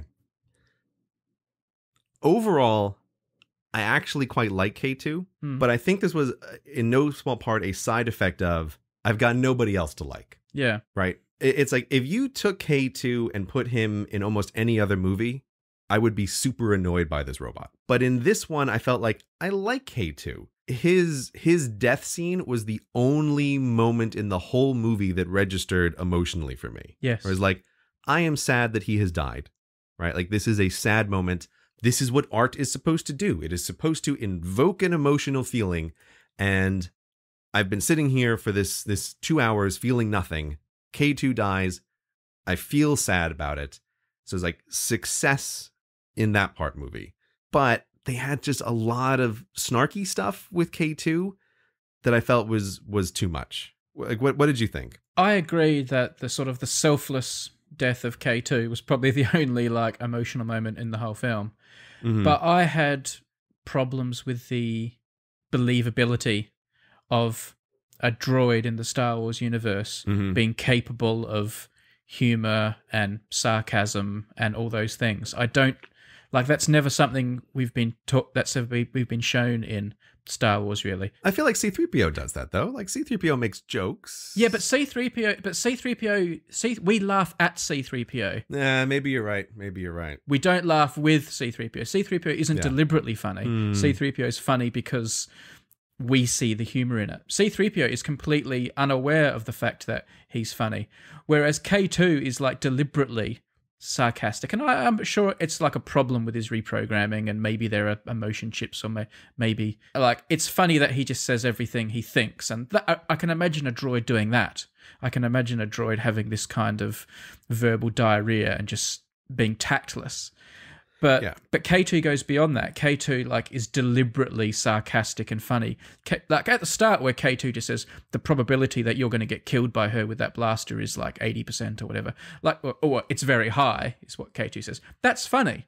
And that's K2 doing what a robot would do and just not having the tact to not say it. But then as the film goes on, you know, it becomes more deliberately sarcastic and more human, and it didn't quite work for me. But you're right, you've got no one else to like. No one else in the film is ever funny, ever. Like I hadn't thought about this until now, but I'm trying to think of any points in the film when Jin or Andor are funny and jokey or ever. Like they're not funny. Pointless Ninja guy makes a joke about is your foot okay when he's taking out a bunch of stormtroopers. Yeah, I guess those two. Ninja guy and Muscle are supposed to be a bit of light relief, but but they're so pointless and awful that you can't really root for them. But they sort of joke, but even then it's very little. Yeah. So I mean, K2 is the only source of humor in this film, whereas you know, in glory days of Star Wars, we got Han Solo and Chewbacca and Leia, who's so sassy and all that sort of stuff. We've got like multiple sources of levity, and here we've got a robot who I don't believe can be funny. So you've got to like K2 almost out of necessity. Yeah, that's exactly it. It's like if K2 was in the original trilogies, I feel like I'm almost certainly I would be annoyed by him. But here he's like a lifeboat, right? Like oh, thank goodness. The thing is, there was, I mean, talking about a whole bunch of the like callbacks and fan service stuff. It's funny you mentioned that line about K2 because the thing I really liked about him is early in the introduction that he has exactly that scene where, you know, the two of them are going to go off to, I don't know, whatever, some planet subtitled on the bottom of the screen 7. And he says, you know, would you like to know the probability of her using that weapon against you? Right. And Andy says no. And I love that he says it's high. It's very high, right? Yeah. As he's looking away. And he does a little hand gesture. And here's where I think, like, this is good because it's connected to the other movies without having him just do the same thing that C-3PO does. Yeah. Right? He doesn't be like, oh, it's 97%, right? I actually, like, I love the fact that they do this. It makes him feel droid-like, but his own person, right? That he's like, all right, you stupid human. Like, it's really high. I'm not even going to specify it, but she's going to shoot you with that gun. Yeah. Well, it's almost like because he didn't want to know, so he's almost not allowed to tell him. But yeah. he can still tell him it's high. Yeah, exactly. Yeah. But later on, it's like, oh, you have to do the C-3PO thing when you're in the canyon. And he's like, oh, we have a 20% chance of failure right now. Like, now we have a 37% chance of failure. It's like, then it just feels like you're just copying the other movies. Yeah. And I don't like it. And I thought that little K2 moment, I loved. And I thought if you could do this consistently with him throughout the rest of the movie, it'd be great. But they don't.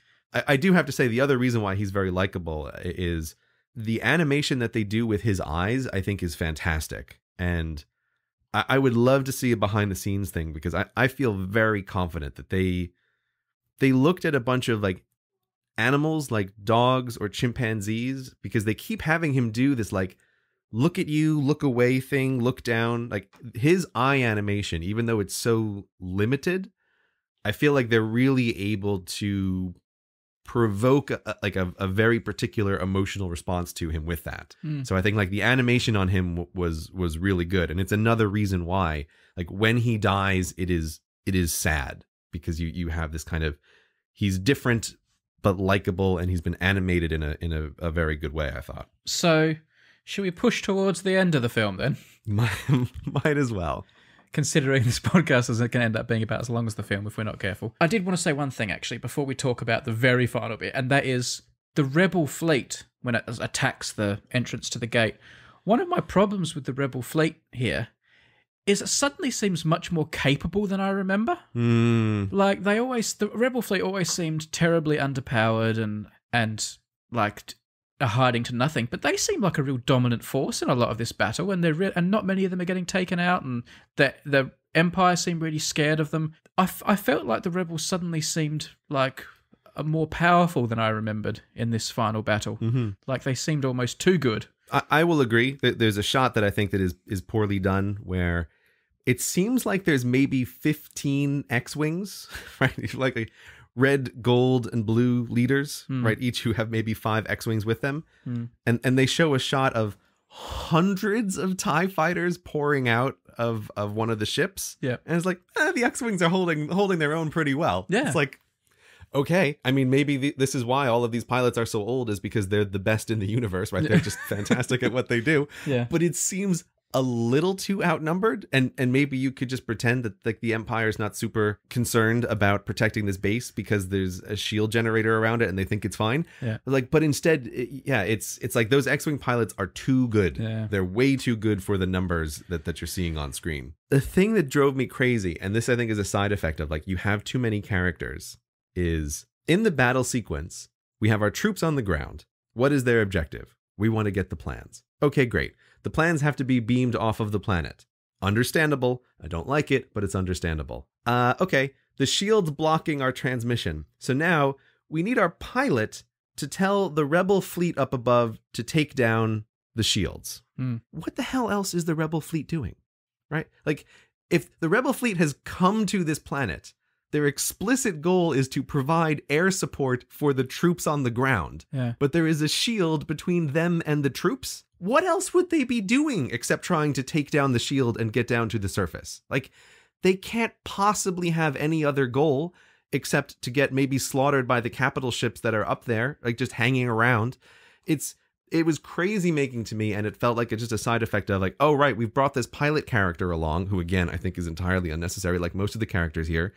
We need to give him something to do. Yeah. So he has to be involved in this, again, like Rube Goldberg machine of we need to get the master switch to send the signal to talk to the fleet, to tell the fleet to do the thing that's the only thing that they're doing.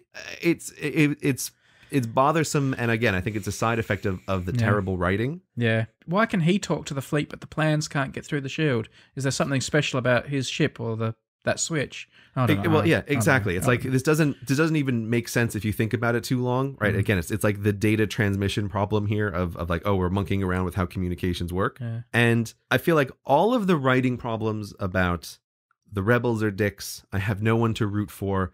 I'm wondering if maybe the Empire is right about these terrorists. I feel like it was really, for me, summed up in one moment of the movie where I did have a little bit of an emotional reaction, and it was the totally wrong emotional reaction. And it's when they have the rebels get the Hammerhead ship to make the disabled Star Destroyer crash into another Star Destroyer and crash into the shield generator. Yeah. And I was watching that scene, and all I kept thinking of is, God, there's a lot of people in those ships, right? And it's like, I am feeling bad for the Empire in this moment. And it's like, this is the wrong emotional reaction to be having. And I don't want to be having this emotional reaction. And what's even weirder is the music choice is sort of a sad song in this moment. And it's like, I know this is not how I am supposed to be feeling, but like I have been led here by all of the mess that has occurred before this, so that in what's supposed to be a moment of triumph, I am having the exact opposite emotional reaction. Like, thousands of people are dying in those ships right now. Good job, rebels, with your suicide ship, right, ramming into the side of them. It was that to me is like the pinnacle of like, I am reacting to this movie in the wrong way because the writing is terrible. The music was not as good. Yeah, I think it was to me it was a little bit unremarkable.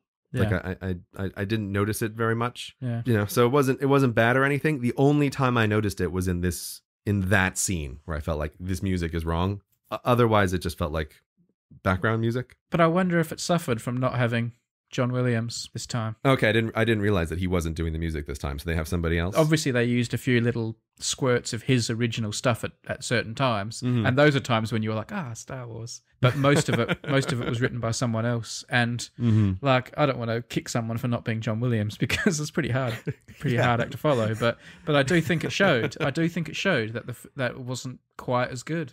I didn't know that it wasn't John Williams, and I made a note during the film saying the music's not as good in this one as it was even in the terrible prequels.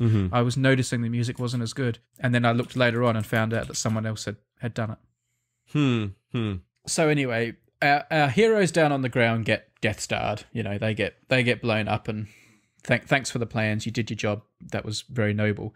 And then we get the plans onto the rebel fleet, and the rebel want to get away, and then Darth Vader turns up at just the right moment with his reinforcements and stops anyone being able to get away except perhaps this one ship with the plans. And then we have Darth Vader get onto the ship, and he's almost like man for man now, trying to get his hands on this data card of the plans, almost like it's a relay baton being passed from one person to the next, and Darth Vader's chasing them. What did you think of that scene? I liked it. I really liked it. I agree. Yeah, it was awesome. Okay. Yeah, it was super fun to watch. Yeah, but it also felt like an introduction to a video game or something. Like, it again didn't feel like it needed to be in this movie. But I will totally agree, like, watching Darth Vader slice through a bunch of rebels, slice through a bunch of terrorists, maybe, right? Who knows? It was great. I thought it was really well done. And this is like what Darth Vader should be. He feels menacing. Yeah. He's moving forward. There's a clear objective, right? He's trying to get the one copy of the data that they have. They don't have it on all the ships. He's kind of a bit angry and stuff, and yeah. Yeah, I really liked it. I do think, again, though, that it's like a little bit of the prequelness here, where it's like it's the different Darth Vader. It's the clearly more powerful force-using Darth Vader from the prequels, because it's like, oh well, yeah. In A New Hope, he's not like taking out 6 guys at once by clenching his fist. Yeah, right? That's not the Darth Vader who shows up later. So I think that scene causes problems, but I do have to say, like, in isolation, I just love this sequence. I think this sequence is great. It was a good sequence. Yeah, it's one of the best things in the movie. It's really enjoyable. Yeah. The door closing, right, and the rebel ship getting away, that shot of it falling away from the main ship, I really like that. I like that as a reveal. Yeah. I still feel like it causes problems, but it was just very enjoyable. Well, I thought it was great. There's a few, because this is a scene I've been thinking a lot about. It's funny because one of the fundamental problems this film has that we haven't even mentioned, but it's the elephant in the room, is that we all pretty much know how it's going to end. Yeah. because we have to know how it's going to end. And yet the funny thing was, even though I knew that Darth Vader wasn't going to stop the ship and get the plans, that scene still had some tension and some thrillingness to it because of the desperation of the men who were getting killed. It was like it reminded me of a scene in like submarine movies when the submarine's filling up with water and they're shutting doors and people are trying to not drown on a submarine. It had a real kind of human tension. Yeah, there was real visceralness to it. Yeah. It actually made me think of a scene in Watership Down where a bunch of rabbits are trying to escape a warren that they're in. Yeah. It's the same thing of like narrow, confined space, clear problem, obstruction, right? Like you can understand it emotionally. It was great. And I also see the problem with how capable Darth Vader is there. I mean, he's doing amazing things, and this is the same guy that 2 or 3 days later is going to have sort of an old age pensioner fight with Obi-Wan Kenobi on the Death Star, where they're these 2 slow, lumbering old men. So I do see that problem. But even though Darth Vader is clearly too agile and he's doing things that are too amazing, he does kind of have a kind of lumbering, oafish movement to him, even as he's doing it. So even though he's a bit too athletic, and it does break the continuity, they didn't overdo it. They didn't have him doing Darth Maul karate cartwheels. Yeah. There was a kind of hulking, lumbering, get out of my way, boom, bang, I'm Hagrid the giant trying to get these plans. Exactly. They went too far, but they didn't go too far by too much. Right. And it kind of worked. I completely agree, right? He has like a Frankenstein's monster feel to him. Yeah. Which is, again, why the scene works. He's not agile. Yeah. He is a tank coming to crush you. Yeah. That's what he is. Yeah. So that worked. And anyway, it was a great scene as the ship gets away and he's there in the airlock, having missed it by that much. And then we have the final few seconds where the plans are handed to our Princess Leia in her white robe, and we turn around and we see her face, and she says her cheesy line at the end. Oh my God. What did you think of those final few seconds then? It's awful. Just really awful. Yeah, they kind of dropped the ball, didn't they? They did in much the same way Revenge of the Sith mucked up their Darth Vader ending. I mean, surely the way Princess Leia looked freaked you out. Talk about Uncanny Valley. Yeah, it was. There's a few problems with this thing. It's like, okay, so this whole sequence with Vader is amazing, and I can see why they want to end the movie on this. Yeah. But I kept thinking, doesn't this belong in the space battle? Right? Like this seems like it should come sooner in the movie. But I also just had this problem of like, Leia seems really happy in this shot. It's like, ooh, she's getting away, like she's scampering away, and she's clutching hope in her hands, and it feels emotionally wrong. It's like, wait, you're the princess. Like, who knows how many people have just died here? Yeah, yeah. I mean, she's just seen several ships full of all her colleagues crash into a Star Destroyer. Probably 1,000 people she's Facebook friends with have just died in front of her. Yeah. And she's like, woohoo.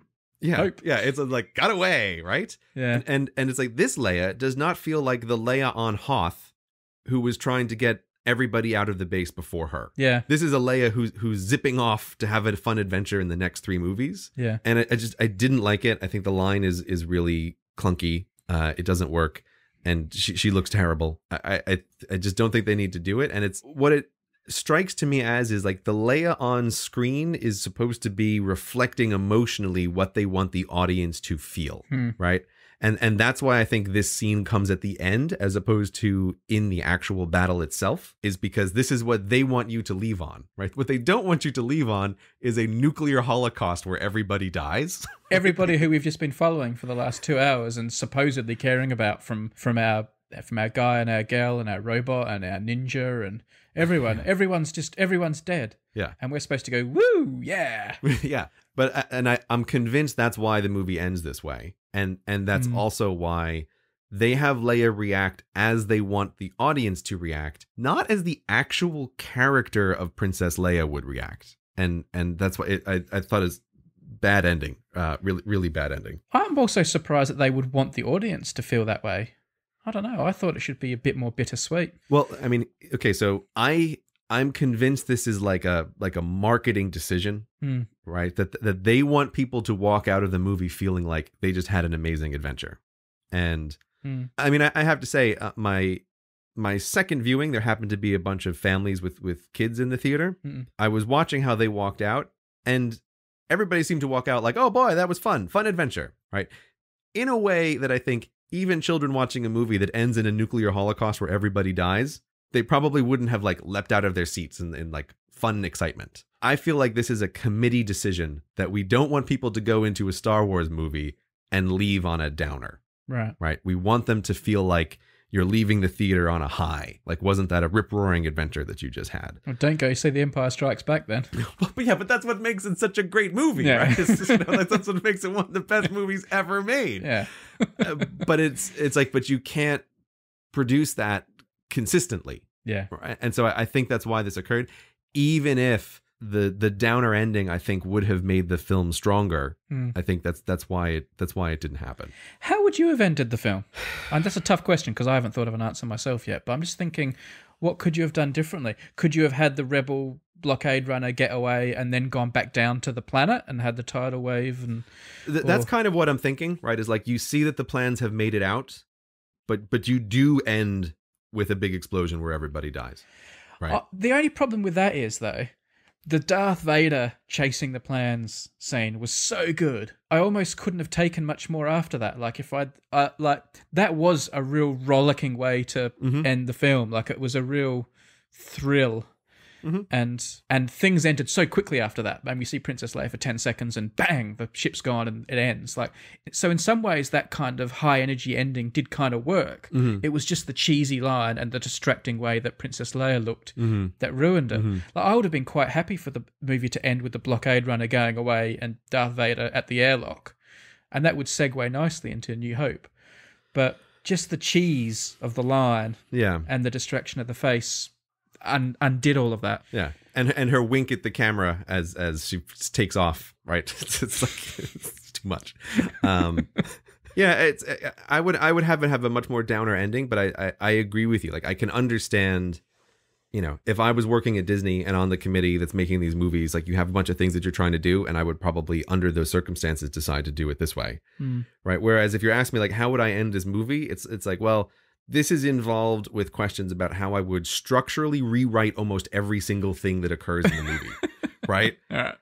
Because like, well, how would you fix this disaster in the last 30 seconds? It's like, you know, what they did was fine, because there's nothing that you're really going to do that's going to fix all of the problems that I have. What's your closing thoughts then? I mean, what have we done? What's happened? My closing thoughts are the feeling I had on my way to the theater last night when I was going to watch it, which was I was happy to see a Star Wars movie. And more than that, I was happy on my way to the theater to have the feeling of the pressure is off, in a sense.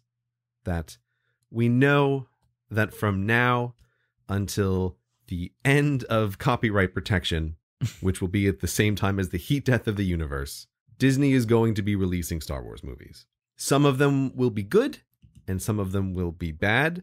But I feel like after Force Awakens, we've all had a bit of a catharsis. And I can go see a Star Wars movie, and if it is bad, if I don't like it, that's fine. There will be more Star Wars movies.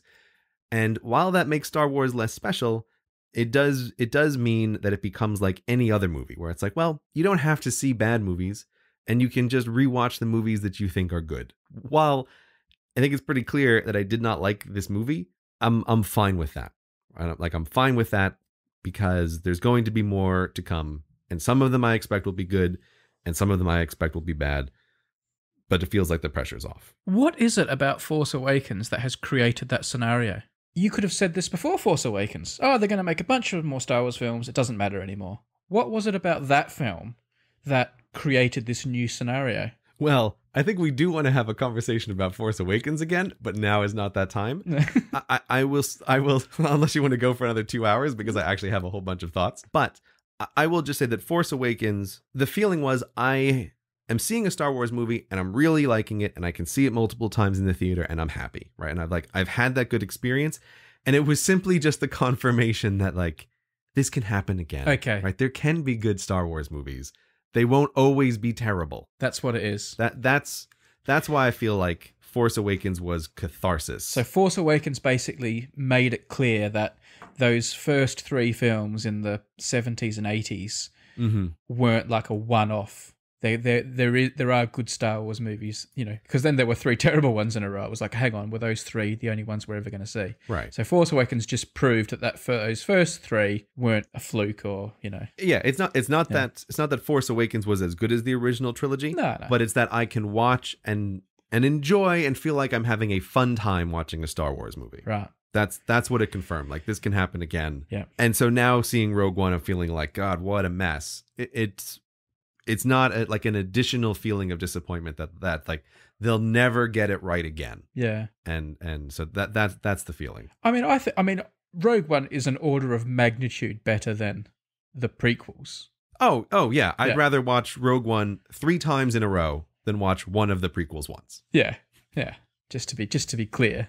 Like, yeah, just to be absolutely clear. I don't feel like I wasted my time seeing Rogue One. Like and not just for work purposes. Like I'm glad I went and saw it. It was good enough to be worth, you know, your £10 and a couple of hours in an afternoon. Like I obviously liked it more than you, but I think it was, you know, like I said, it was, my thumb is above the horizontal, so it does get a slight thumbs up for me, but it is very flawed, and it's just not fun. It's just not a fun movie. That's the problem. It's like, I could forgive a bad scripting if it was fun, but it wasn't even that fun. It took itself quite seriously, except for the droid, and there were lots of mindless battle. You know, like you know, the old-fashioned ending of a film, just people just shooting the crap out of each other for half an hour happened. So anyway, I'll be curious to hear and read and see what everyone else in the world thinks now. Yeah, me too. I'll be curious to see what the reaction is. All right, but let's go back to all of my notes about what happened at Jeddah, because I have many points that I want to still hit on.